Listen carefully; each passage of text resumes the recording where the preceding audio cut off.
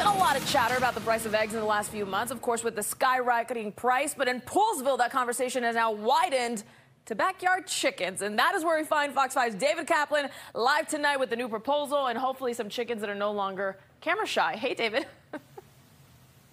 I hope so, too. Hey, I bet if you're watching our newscast tonight, you didn't think to yourself, I wonder if I'll get a lesson on the history of being allowed to have chickens in your backyard in Montgomery County. But don't cry foul. I promise it's interesting. OK, in Montgomery County, you're allowed to have chickens in your backyard. There's one exception, though, Poolsville. There was a neighborly dispute a couple decades ago that meant that there was a prohibition here specifically. That is, of course, until this week. If you joined us in our tease, these guys were a little bit shy.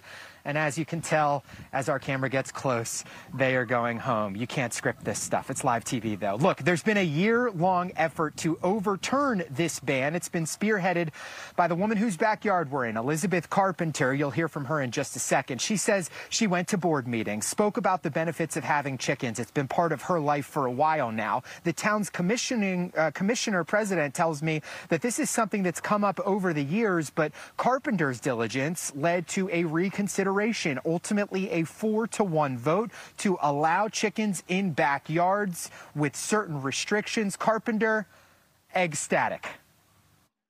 I feel humbled by it. I think what people realize is that, you know, in the privacy of your own backyard, if you are enjoying a hobby that doesn't hurt anyone, and you should be allowed to do that. And honestly, most people do not want to keep chickens. It's a lot of work. It's expensive. You don't save money on eggs. You spend more money caring for your birds than you do in buying eggs. So I feel like it's really a hobby of enjoyment. Yeah, and definitely when you hear there's so many pros, and I think a lot of people, especially given the prices of eggs, want to see this happen, especially with places like Poolsville where there's so much land there. But there are people, too, who are not as on board with this. What is the board doing to try and alleviate some of those concerns?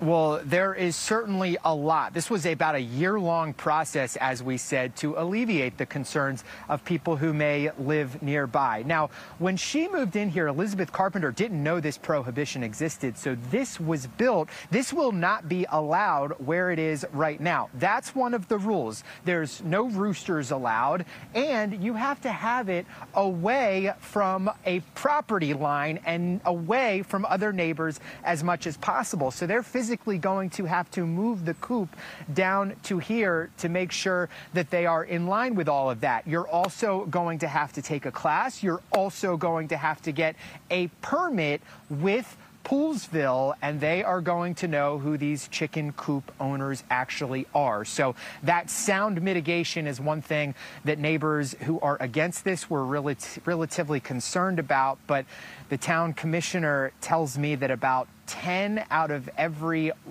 11 people, he said 10 were in favor, 1 was against, generally in the town. So this is something that's been a topic of conversation for years, and obviously will be to come as we may see more people with chicken coops in their backyards here in Poolsville. Yeah, it seems like Marina. They found compromise there in Poolsville.